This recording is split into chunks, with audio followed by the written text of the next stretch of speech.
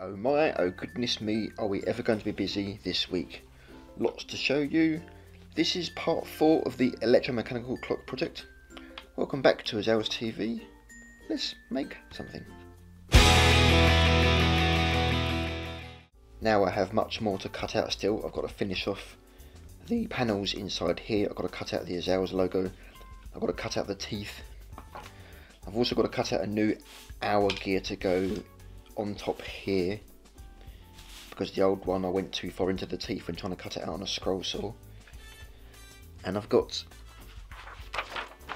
this design to cut out, which is going to be the back plane, if you like. Everything will sit on this, and then this will sit inside the final frame, so I can make the frame last, and at least I'll have turning cogs. So this week I'm going to concentrate on getting things mounted. I showed you a while ago the support I'm going to have on the front here. Gears are going to be in this layer, these 2 layers, and then this goes on top with the rod for the hands poking through this area here. So I need to add standoffs so that this can be mounted onto the back frame, and this can be mounted onto here. Now I thought about cutting plywood standoffs out, and that would work because it's all the same thickness, but I thought, no, I want a bit of a contrast, a bit of difference, a bit something that's visually different materials. So I'm going to use these hex pillars because they're almost the same length as the thickness of 2 bits of plywood, so that's actually quite good. So these 2, I've got that one, and where's the other one? Here we go. These will screw onto the bottom of this, and they'll sit inside of the frame when I make that, so that will sit at the right height. And then this will sit on top of here, 2 units high, if you like, so the height of that, and that'll be via these. Now these are too long, so I need to cut the ends off here, and also these threads I need to cut part off so that it will go into there. So that'll be screwed through, that'll go into that. Now it'll sit on top. So that'll be the next job. After that I'm going to be cutting bearing surfaces for all these gears to ride in. Now I've got this gear, I've got this pinion here. I don't know yet if this pinion is properly meshable, for want of a better term. So I'll need to cut out the hour gear to test that against, so I know that meshes. When I know that works and it's fine, that will glue on top of there. I can drill that out to accept the bearing bushing. I've pulled apart a video cassette recorder in the past and got a load of stuff out of that. I pulled apart that printer, that was a few episodes ago. Got a lot of parts out, like these machined rods, which are great because they're hard steel, they're very smooth, they're machined, super accurate, so they're great bearing surfaces for the gears. I've also got these things, these are out of the video cassette recorder, and these are the guide rollers that pull the tape out of the cassette and onto the head, and these are very smooth, and they're almost exactly the height of 2 layers of plywood, so they'll be brilliant for the idler gear. I've got another one which I managed to pull apart, so that sits on there, and the top of this, which is like that, it pushed to fit on, so I've just pulled it off. I've cut this to length.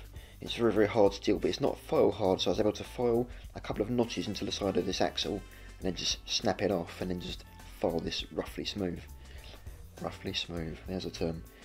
That'll press fit into this. So I've made a stepped hole in this. I've drilled a hole that's the width of this bit there, and then a slightly shallow one that's the width of this brass shim in there, and that'll press into there. So the next job will be putting that into the arbor press and then pressing it in place. But then this goes on top like that, and then when I've made this bearing assembly, this idler gear assembly rather, I'll drill this out to size. That'll be press fit in there, and then the whole thing will go over the top of that, and it'll run very smoothly. And here we go.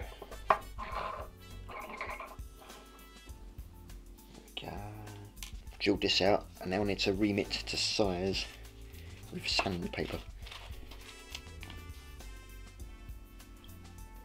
Oh, so close it hurts.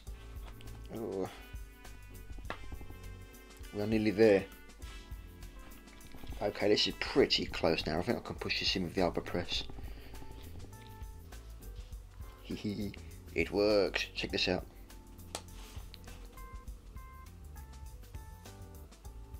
Smooth, excellent. Right, I'll put the pinion on a drill bit and on a temporary spacer just to mess around with it, and I've got this going on. Good. No, this way.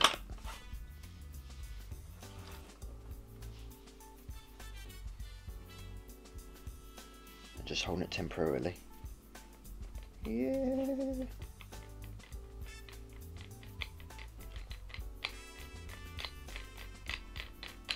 Excellent. Right, let's make these spacers for these 3 bits to fix it onto there, and I can start working on other gears.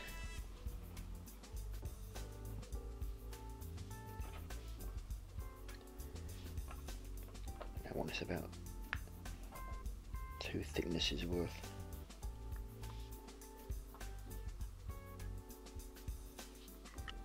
And then finally, how much thread to break off?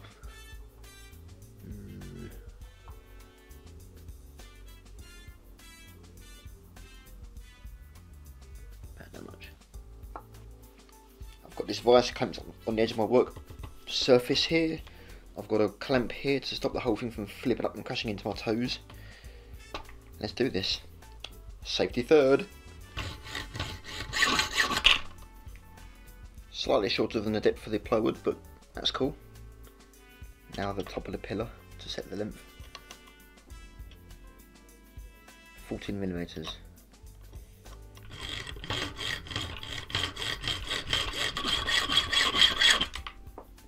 Yep, sweet. Here we go. 3 pillars cut to length, and cut to the exact same length, which is good. I left the threads on these a little bit longer than this one because I had extra room. Next I'll drill out these 3 holes and screw those into it. Right, those are screwed in place. Getting them upright and dead straight, that was an absolute pain, but I've done it. I'll go on there, screw in place with these. So let's do that next.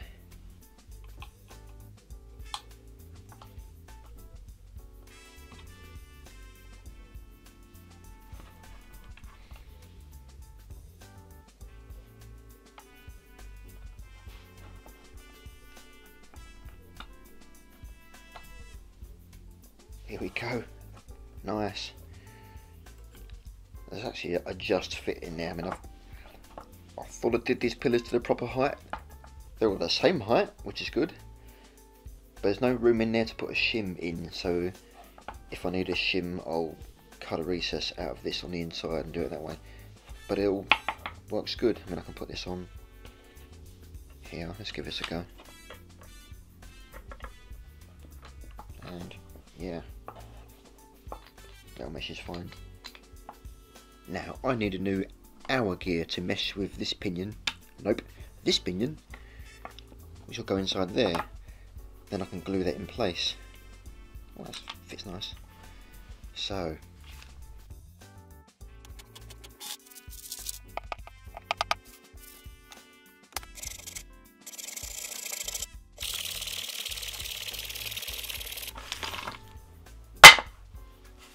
oh, sweet.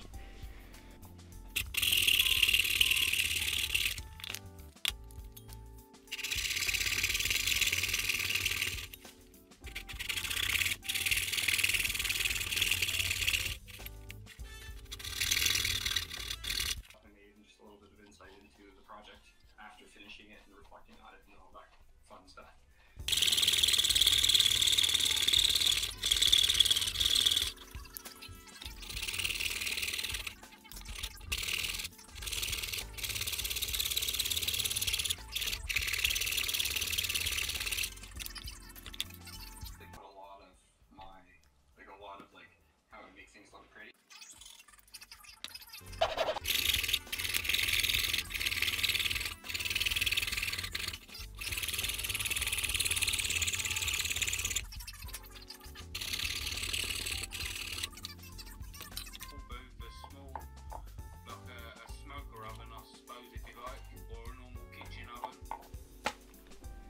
Here we go.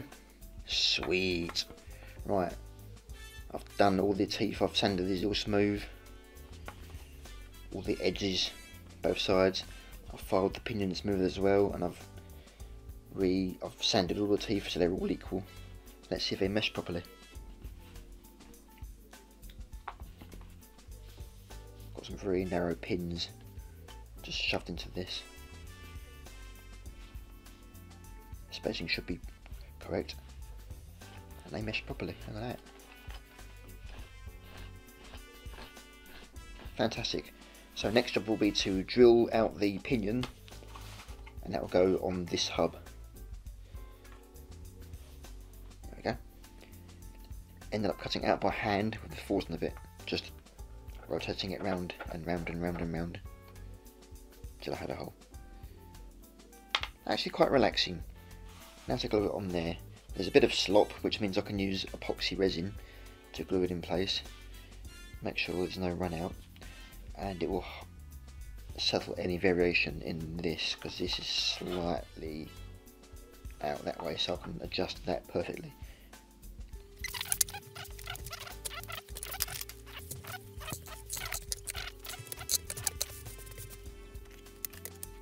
And just like that, it's the next day. Actually, several days have elapsed, and I've got lots and lots of things done. So let's take a look. Now, first thing first, if you recall, I said these pillars were just fit when I put this on. So I've raised them up slightly, just unscrewed them, and I've put epoxy underneath. So they're about 1 millimetre higher, and that looks a lot better. Secondly, making that hole that big was a good idea, because if you look, the hole is slightly off centre, but the gear itself isn't. Needs a little shim in there, but that's good. There's enough room now to do that. Next I did this. I put one of those end caps for these rollers upside down in there, glued it in place, filed it smooth, and drilled the hole out slightly so it fits over that axle, which was originally one of these axles. So now this fits like this. Much more room. Right, next I've finished sawing out the panel pieces. Got to do the Azell's logo, but I'll do that last, and the teeth. And I've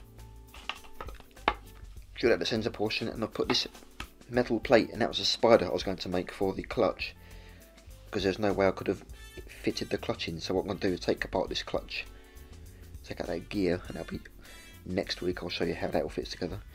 But that fits in there, so this becomes part of the clutch and it's all held in place properly. I've also made the clutch pinion, and that fits over with this recess here. Fits over the clutch part there, so that gets mounted into the back plate. That part gets mounted in there, and then this sticks out and is part of this gear.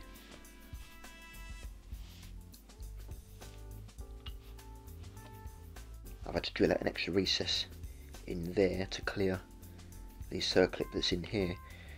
Now I had to do this as a push fit. I was going to do it so that this screwed in place, but there wasn't enough clearance above this gear here for the mechanism to put the screws in, and I couldn't glue the whole thing together because I needed, just in case I needed to take the thing apart. Now I've got to take the thing apart to put it in this anyway.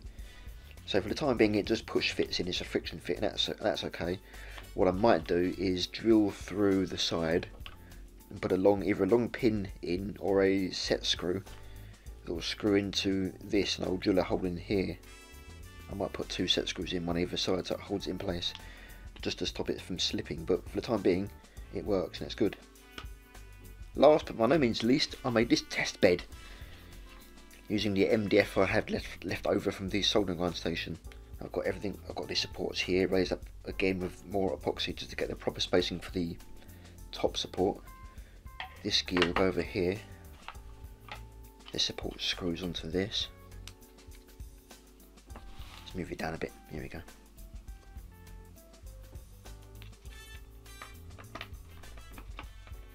This goes on here.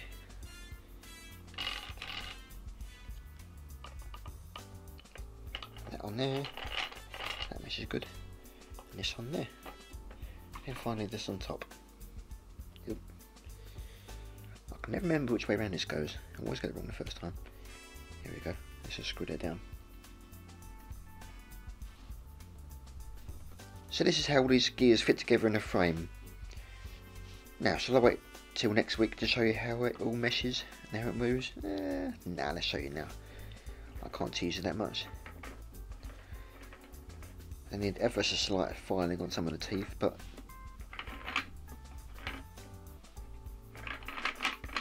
it actually works.